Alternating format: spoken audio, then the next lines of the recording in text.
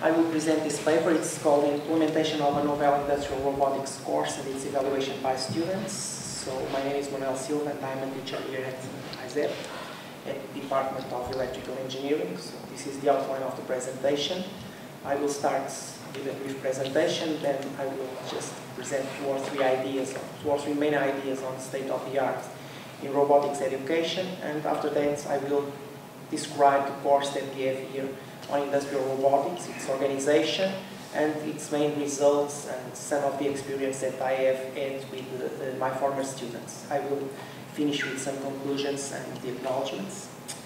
Okay, so regarding the situation that we have right now, what we are witnessing is an increased dissemination of robots in industry, not just in industry, also in the services, but mainly in industry. And we need to train people to operate and to program robots. But what we see is that here in Portugal, and I believe that the problem is similar in other countries, I have been talking with other colleagues, we have some lack of funding in the universities and in the higher education institutions to buy robots to be able to train the students. So what we need is to find new ways to teach robotics. We can give some more theoretical teaching with tools, with simulation tools, with MATLAB and stuff like that, but if we want to train students in practical programming and operating of robots, we have to find new tools. And so that's how we got the new solution, let's say so, for the course that we give here at ISEP. It's called Robin. Robin is Industrial Robotics, and this course, it's an option, it's offered to the students of the Master in Electrical Engineering, although it has been already attended by students from other master courses. And our solution is to make the practical training using a custom off-the-shelf simulator from an industrial brand. In this case, we use the software from ATV Robotics.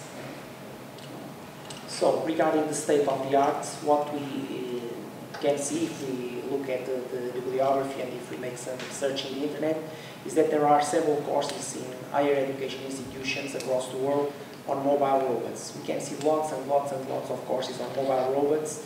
We can see courses on mobile robots not just for students in the high education, but also in colleges, in elementary schools, because mobile robots are very attractive for students. They allow us to, let's say, make students like science and technology and math, stuff like that.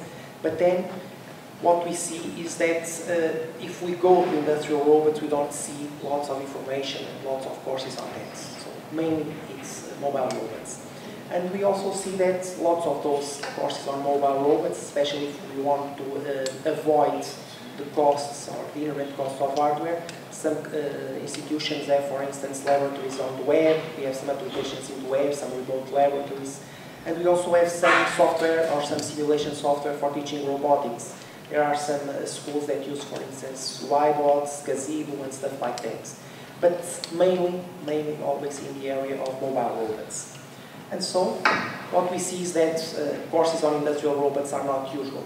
Okay, so we can see that software simulation applications are used for teaching several distinct subjects: physics, mathematics, mobile robots, but you can't see that on industrial robots.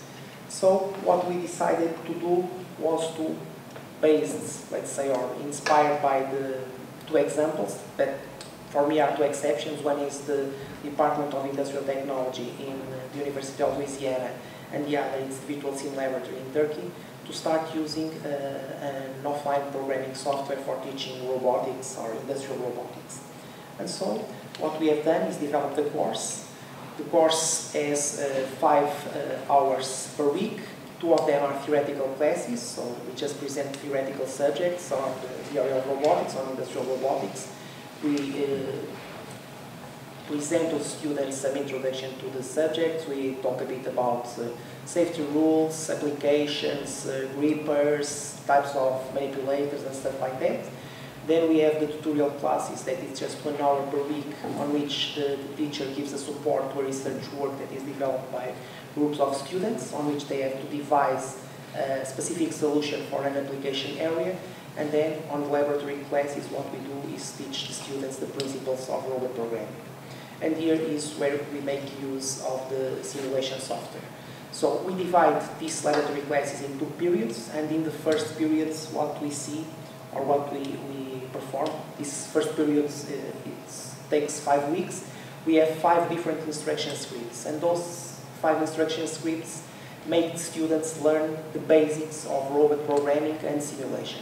So they start by creating the world model, okay, so they have here the real cell or the real robot, and they have to devise a model in the ABB Robot Studio, so they have to create their own virtual world. After that, they start by creating the targets, so the targets are the points to where the robot must move in order to perform the program and perform some action.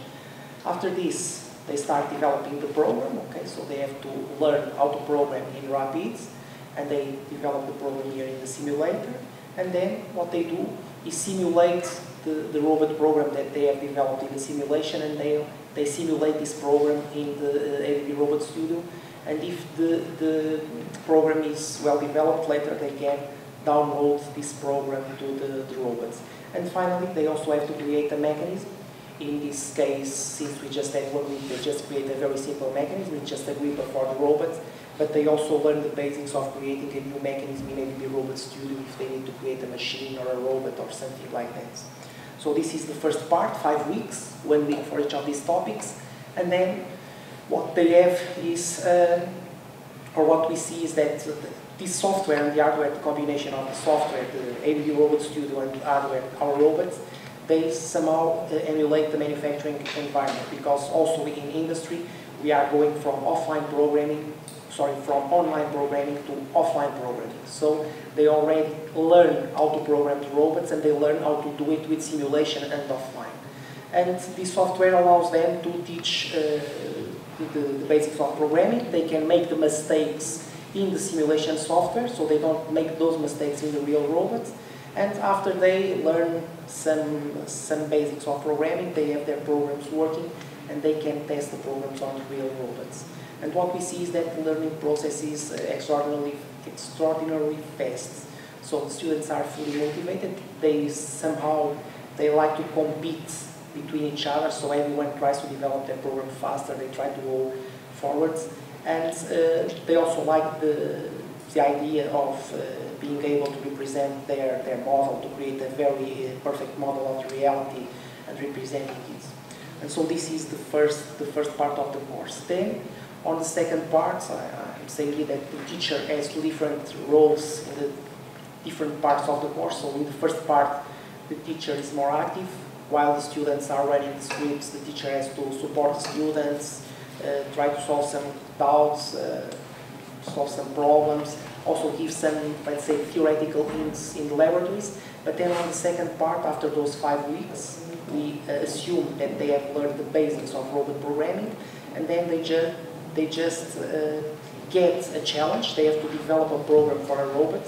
For instance, they have to pick up some parts and put those parts on a pallet, or receiving some signals to know when they should go to the pallet and when they can take the parts or not. And then on the second part, that takes 10 weeks, they just have that goal, that objective, and they have to develop the program for that. And the teacher here is just like a tutor.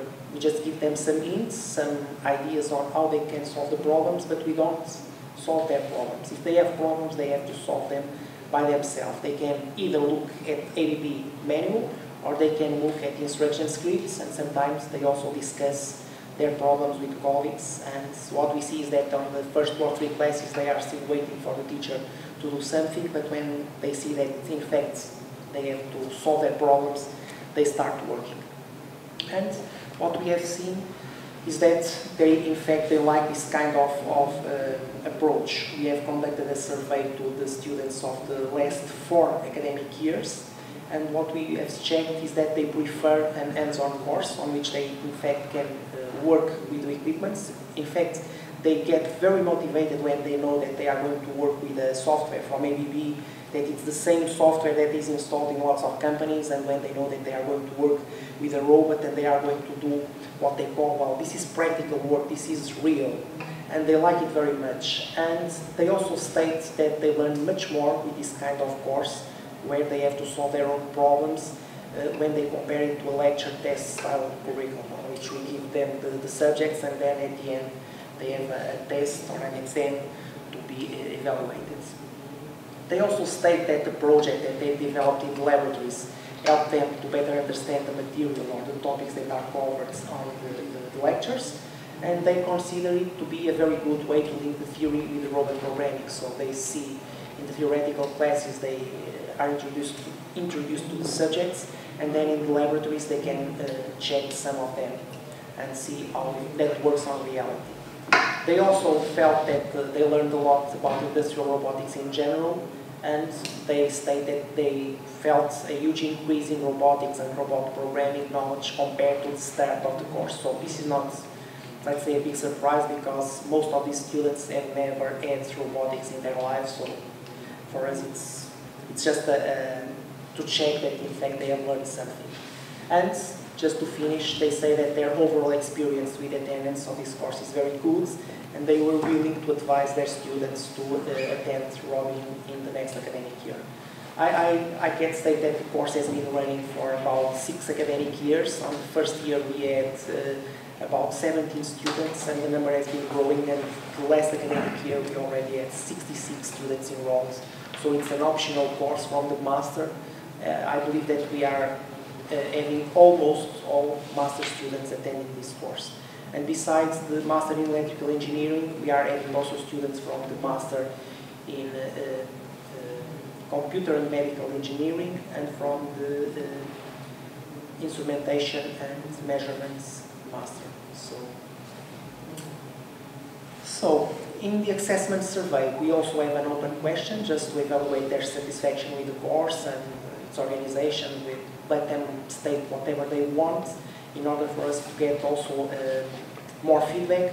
And what we have seen in those surveys is that there is like a consistent answer, is that they always suggest for improvements to deepen the learning of rapids. And so right now, on this last academic year that finished in July, we started teaching some rapid, more in-depth learning of rapid, also in the tutorial classes.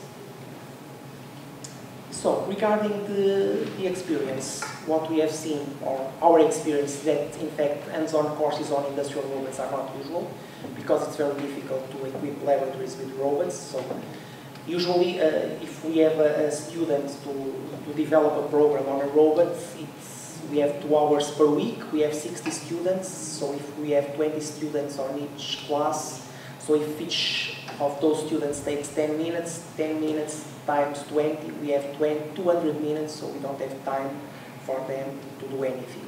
So in fact, use of a software or a simulation software for programming the robot and for learning how to program the robot, it's a very good solution. So the time needed to program, use it on the simulator. Each student has a simulator on its own laptop, and then after the program is developed, they just have to test it online, and they can do it in 5–10 minutes if everything goes well.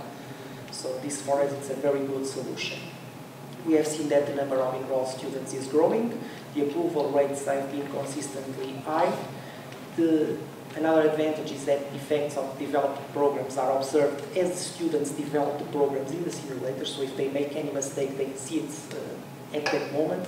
And this has also another very good advantage for us, because here at ISEP we have lots of students that are part-time working students, or some of them are also full-time working students, so sometimes they don't come to classes, but since they have the simulator with their own, they can develop their programs at home, at night, at weekends, and then they just come here at laboratories and they test the programs. Sometimes we also have, at least near the end of the semester, we also have laboratory open 2 or more days besides the classes, just for them to test the programs. So, what we need to improve is that the number of students has been increasing a lot, so the attendance in laboratory classes is much above what we initially expected, and right now we felt that we needed another robot to have the students testing their programs, because we are already facing, let's say, some bottlenecks. By the end of the semester we have lots of students trying to finish their work. They are all trying to test at the same time, and sometimes we leave here at about midnight 30. Okay, so this will be an idea to give to the boss. So regarding the conclusions, so we have here, we have described the course on industrial robots that we are offering here at ISEP. So the main innovation is that we are using a custom off-the-shelf simulation software. So in our case, it's ABB Robot Studio. Since we have an ABB robot, it could be another program, for instance, Kukasim or, I don't know, Epson, something if we have another kind of robots. And this has been, for us, it has been an excellent solution. Students, in fact, are learning lots of robots programming. They can learn also a bit of robot operation, and they can do it with just one robot on the laboratory, with one real robot on the laboratory. So we can avoid delays in testing programs, avoid the cost associated with robots. We can avoid the problems with safety and stuff like that. So this is our main ideas. And just some acknowledgements. I would like to acknowledge my previous students that were involved in this course and that have made several comments and suggestions on how to improve it. Also my former students, Daniel, Rui, Cristiano, José and Marco, because some of these pictures are from their works. They were in fact the ones that made, I would say, some of the better works. And also ABB Portugal, in particular Ricardo, José Magalhães and Manuel Souza, that they have allowed us to use the software for free all these years. Okay. So